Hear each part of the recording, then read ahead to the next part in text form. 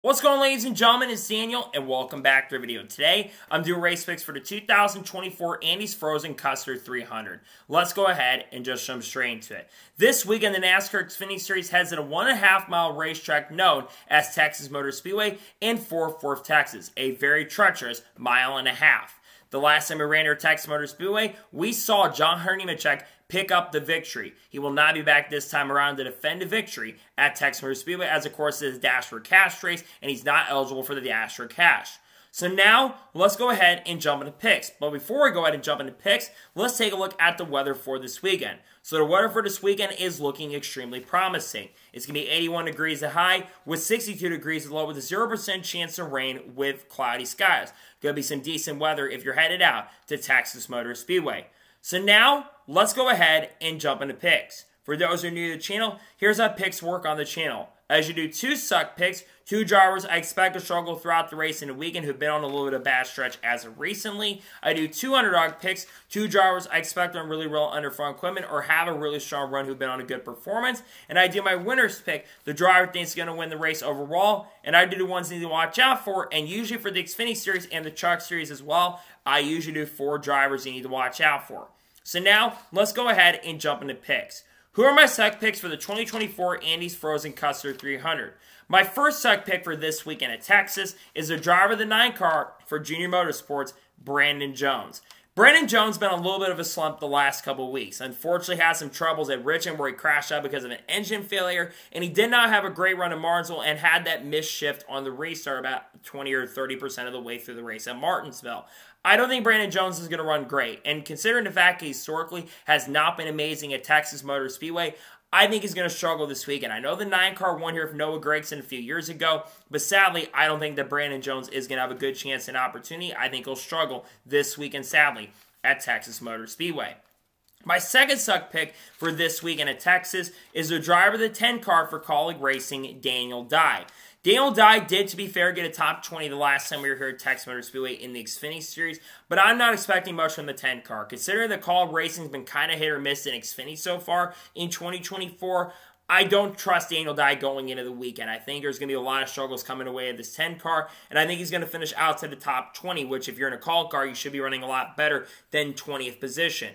I think Daniel Dye is going to struggle, and I think he will not have a good run this weekend at Texas Motor Speedway. And now we're going ahead and jump on to underdog picks for the Andy's Frozen Custard 300. Who are my underdog picks? My first underdog pick for this weekend at Texas Motor Speedway is a driver of the 97 car for Colleague Racing, Shane Van Gisbergen. Shane Van Gisbergen has been very impressive so far in 2024. He's only had 2 finishes outside the top 20, and one of those finishes outside the top 20, he should have finished in the runner-up position, but got that 30-second penalty at COTA. He's been learning these tracks really quickly, and I think he's going to be a contender for a top 10 once again this weekend. And currently he's in the playoffs at the moment after being able to get a top 11 finish at Martinsville.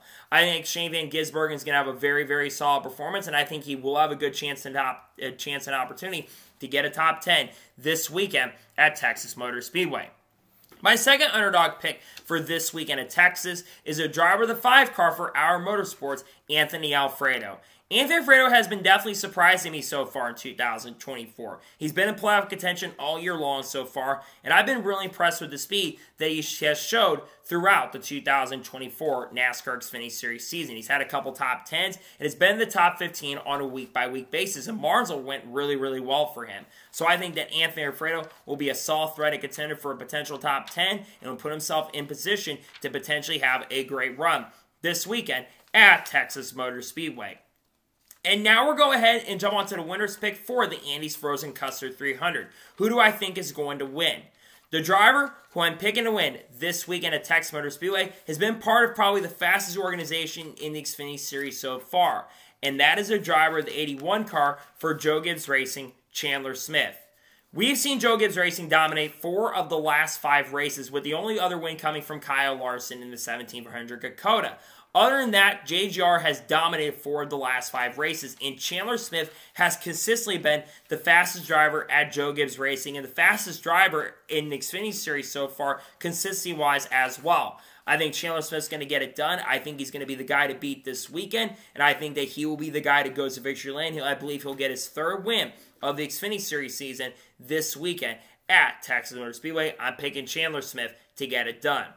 So now we're going ahead and jump onto the drivers you need to watch out for this weekend at Texas. Who should you watch out for?